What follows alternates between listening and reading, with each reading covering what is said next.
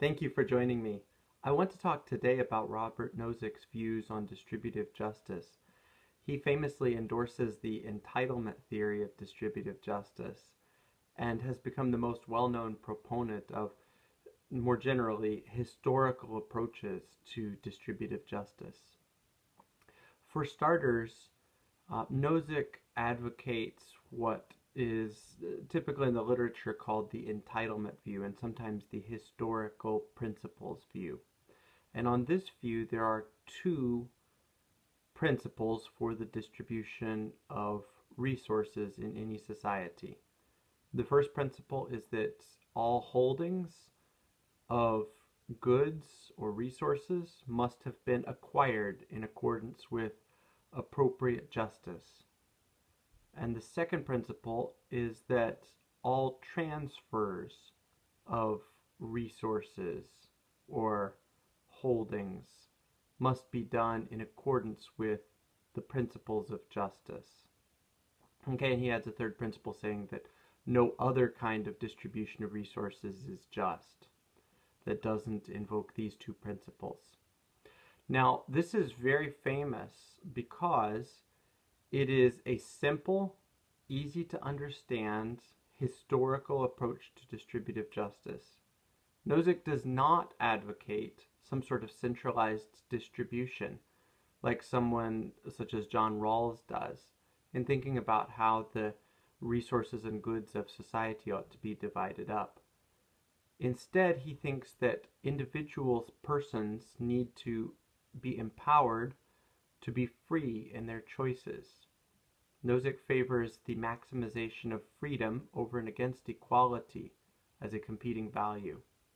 And he thinks that his entitlement view, with its historical emphasis and its assertion that justice is possible if and when the principles of justice in acquisition and transfer are fulfilled, is a view that has come to be associated very closely with the libertarian political movement.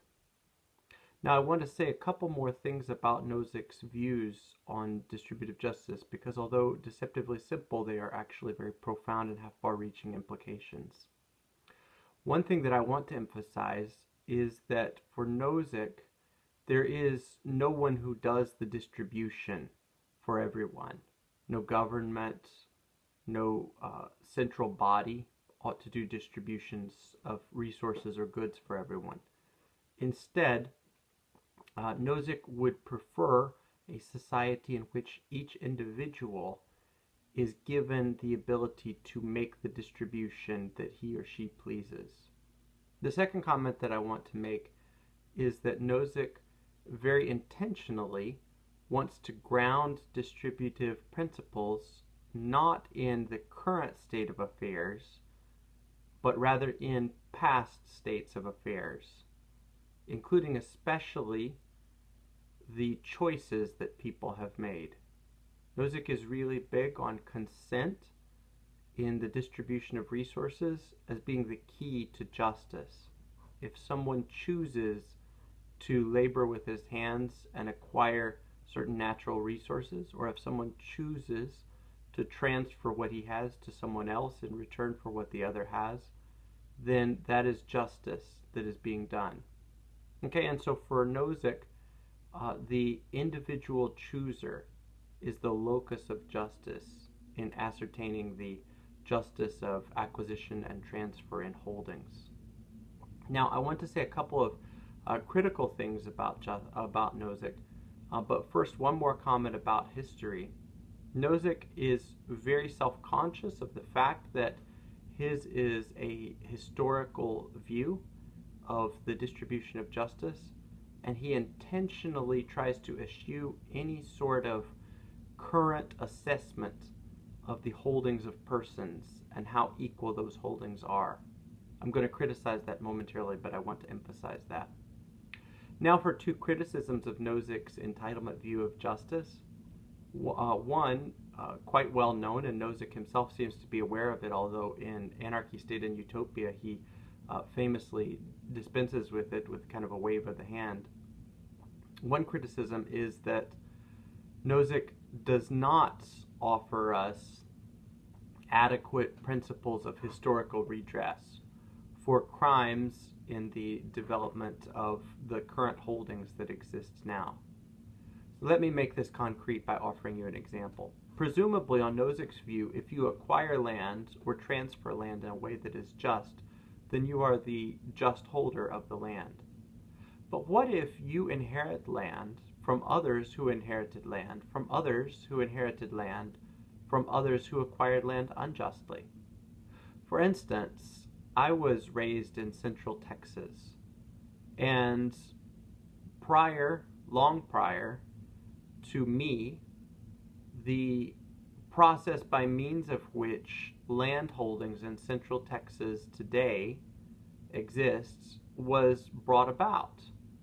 So approximately in the early 1800s, the European settlers, primarily European coming from the eastern United States, encountered land that was claimed by the Mexican government. The Mexican government, in most cases, gave just entitlements through legal means, land grants to the settlers coming in from the eastern United States. And those settlers came to be the original possessors of the land in Central Texas where I grew up. But where did the Mexican government acquire the right to give land grants to the European settlers? And in some cases, those European settlers actually didn't receive land grants from the Mexican government. They simply squatted on the land, seized it, and claimed it as their own. But where did the European settlers and the Mexican government obtain the right to the land? Well, in most cases, they simply claimed it. They seized it from Comanche Native American tribes who preceded them. And so one might argue that true justice would require returning these land holdings to those who originally possessed them, since seizure of land against the consent of the Comanche Native American tribes doesn't seem to be justice in holdings. But if you go further back in history, the Comanche tribes appear to have seized the land from previous tribes. The Apaches, the Chiricahua Apaches in my part of Central Texas. And prior to that, if you go even further back, the Apaches appear to have seized the land from other tribes, including the Kiowa and others. So really, if you dig into the history of holdings, you can do this not just for land, but for a variety of different things. If you dig into the history of holdings, it becomes very quickly a tangled mess. And the criticism of Nozick is that it really is not that simple just to say, let's come up with a principle of rectification in order to ensure that previous holdings are dealt with in a just manner, because it's a terrible mess when you actually go back in history and look at how holdings were acquired. Some are acquired justly, others are not, and those who you think might have acquired them justly may have inherited them from others who did not acquire them justly. It's all a very difficult mess, and Nozick seems not to fully appreciate the gravity of the situation. The second criticism that I want to level against Nozick's view of distributive justice is that Nozick seems to think that consent is something that can be just in all or almost all circumstances without coercion. And if anything has been shown to us by the last 40 or 50 years of the operation of governments and the operation of businesses in the West, it's pretty clear that there are a variety of ways in which powerful parties that have asymmetric power advantages over others can manage to get weaker parties to consent, by intellectual means freely consent, to contracts or to other transfers of holdings, when in fact, even though no physical coercion is involved, really in a variety of different ways they are dramatically influencing the weaker party, so that the weaker party is all but coerced. And Nozick doesn't seem to fully appreciate the possibility of coercion even in contracts that are formally free. Okay, so one example from business ethics might be the apparel factories that go into countries in the developing world like Central America, South America, East Asia, and offer contracts for very low wages to the workers there. Are the workers there free to reject the contracts? Yes. Formally, they are free. In practice, most of the time, they are not. If they want to continue living in the village or town where the factory will be located, the only jobs that will be available to them in short order will be those jobs that are provided by the apparel company building the factory on the apparel company's terms.